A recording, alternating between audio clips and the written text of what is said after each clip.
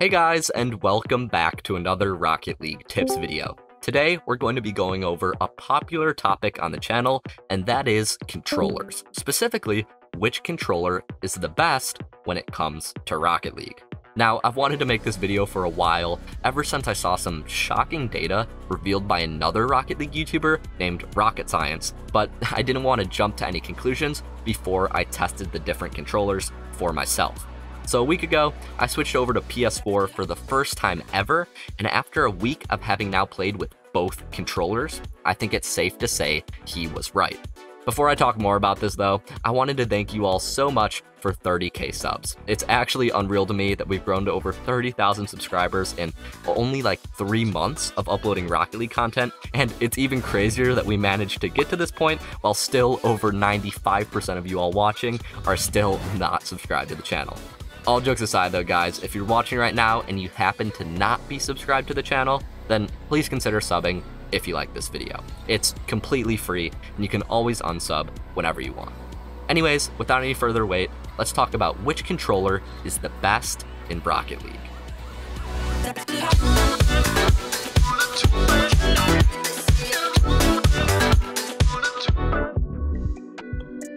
Alright guys, now the topic of controllers is highly contested, so I'm going to do my best to give an unbiased review here. That being said, I will say straight out of the gate that when it comes to certain aspects of the controller, one option seems to stand out to me above the rest, but I'll get more into that later on. Okay, but when I talk about controllers, which ones am I actually referring to? As many of you know, there are hundreds of different options to choose from, and there's tons of different brand controllers to pick from. But at the end of the day, there are really only two options that most people decide on, and that is of course Xbox One and DS4 or the PS4 controller. So those are the ones we're going to talk about today. Now, to really understand why I like one of these controllers more than the other, we're going to have to break down the different perks of each controller. So let's stack the Xbox One and PS4 controllers side by side to see which one stands out. Alright, the first thing we're going to talk about between the two controllers is price point. After all, the price point is the main reason these two controllers stand out above the rest as the best value options, because the reality is not many of us have $200 to be blowing on fancy controllers. Now, I've looked online for a little while, and it seems that even with the shutdown, you can find both these controllers for around $60, which means this far they are evenly matched. So we're going to need to find more pros and cons to decide which one is the best. The next topic I'm going to go over is comfort. Now, at the end of the day, comfort and feel does come down to preference. So certain people will have different opinions when it comes to what is the most comfortable option. But from what I've heard, talking to different people, and from my own experience, the Xbox One controller seems to be the better choice for comfort. The reason for this primarily comes down to the build and size of the Xbox controller. For one, the Xbox controller is slightly smaller, and it's also more curved rather than rounded on the edges, so it's easier to hold. What this means is that for most players, it's going to be more comfortable to use the Xbox One controller than the DS4 controller over long periods of time. So when it comes to comfort, the Xbox comes out just slightly ahead.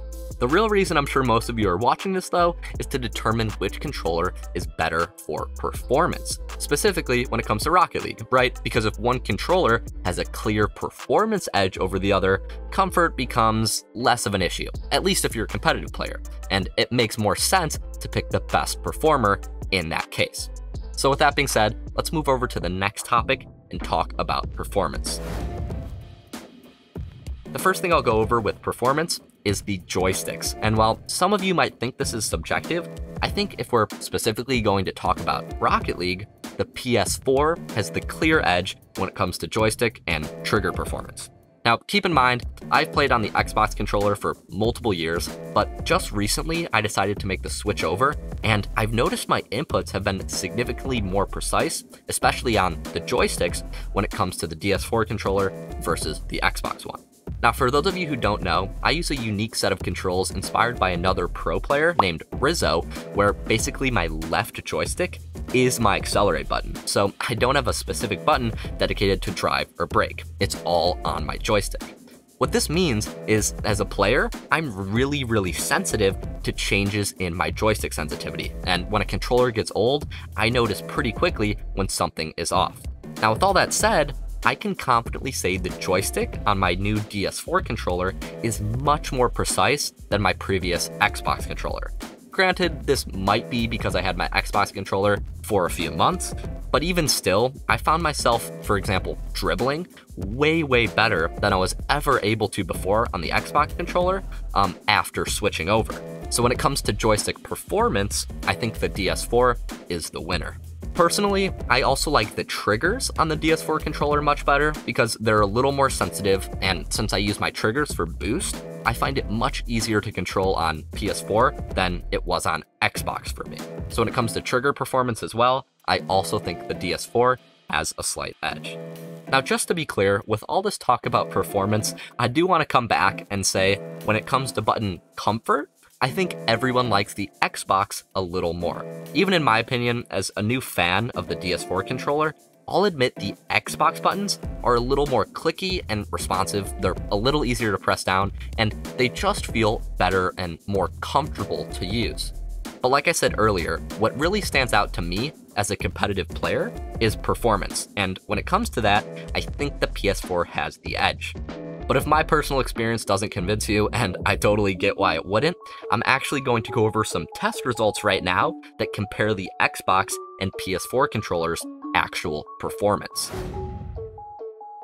Now, as I was saying earlier, with the joystick and triggers, I definitely noticed an improvement when I switched to PS4, but with the buttons, it was a little harder for me to definitively say whether one was faster than the other.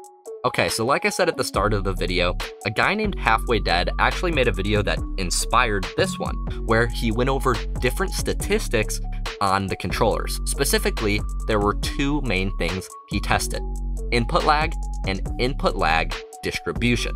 So basically what he was testing is how long it takes a controller to respond on average, and then how much this response time varies on average. Now, what's really important to pay attention to here is not just input lag, but more so input lag variance. Because think about it, in a game like Rocket League, what matters most is consistency. You need to be able to flip, dodge, or make whatever movement you want to make at a very specific time. So it's more important that you can trust your controller to be consistent rather than it just being as fast as possible. Another way to think about it is this. Imagine you're deciding between how much FPS you can have while you're playing. You can either pick a computer that goes up and down between 50 FPS and 150 FPS, or you could pick a computer that gives you a stable 100 FPS.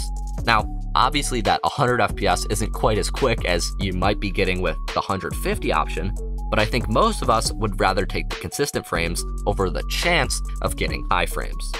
So if we bring this back to controllers, you can imagine why you'd want a more reliable controller than necessarily the fastest controller. Now, this is the main reason why playing wired often feels better than playing wireless, and why most pros actually do end up playing wired.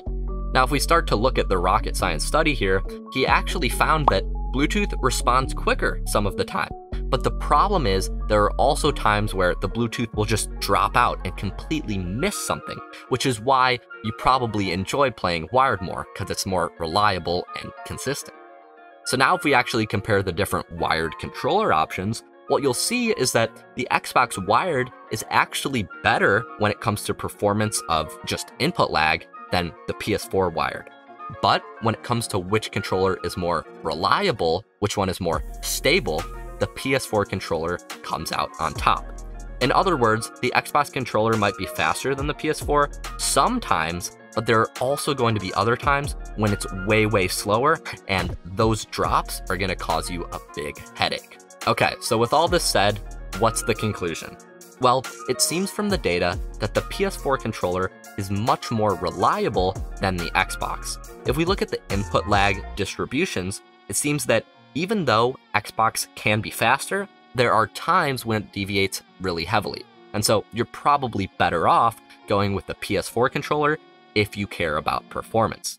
Now, keep in mind, these measurements are button presses, not necessarily joystick or trigger movements, and at the end of the day, these are small differences that you may or may not notice based on how competitive of a player you are.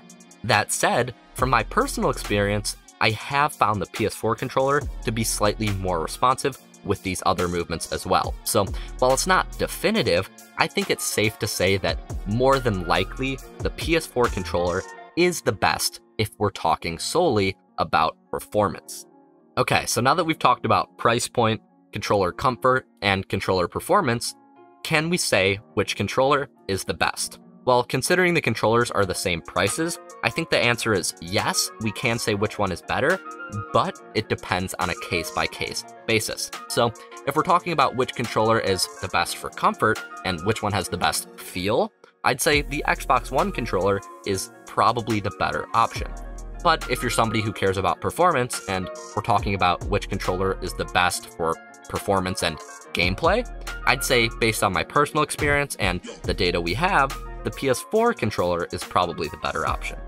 Now, just to be clear, these differences across controllers are minor, and I think at the end of the day, that's why they are similarly priced, right? They offer very, very similar things. So what this really means is which controller is best for you is going to come down to what is most important to you. Do you care more about performance or do you care more about comfort? One last thing I want to mention, guys, is I know the PS5 controller is supposed to be coming out in around a week, sometime around November 12th. So when that comes out, maybe I'll have a different answer for you all. Maybe if the PS5 controller is as comfortable as the Xbox One with the performance of the PS4 controller, I think it would be the best. But until we know that for sure, I think you're going to have to decide whether you want the controller that's best for playing casually or the controller that gives a little bit of a competitive edge. Okay guys, that is about all for this controller review. Now, I wish I would have been able to give you a more definitive answer because at the end of the day, a lot of this is speculative, right? Some of the things when it comes to comfort are personal, and some of the things when it comes to performance are not necessarily certain. But regardless, I hope the information I shared today was helpful to you all, and hopefully now you know which controller is best for you. Before the video ends, if you're new to the channel and don't know about the monthly giveaway I do, then this is the part of the video where I'll talk more about that. Basically, at the end of every month, I pick a random subscriber to win 2 months worth of free private coaching from me. Now, normally I only coach my Patreon members, but if you get picked, I'll coach you for 4 sessions over 2 months completely free of charge. So if you want to enter for a chance to win that, make sure to leave a like, subscribe, and join my Discord linked in the description below. I run tons of giveaways on my Discord on top of just the monthly coaching giveaway, and it's an awesome place to find new people to play with, get help from other players, and support the community and channel overall. So make sure to check it out if any of that sounds interesting. Okay guys, that is all from me for this one. But if you want to see more of me, make sure to check out my videos, peep my Patreon, and of course, join my Discord if you haven't already. Anyways though guys, that's all I've got, so thanks so much for watching, and I'll see you all in the next one. Peace.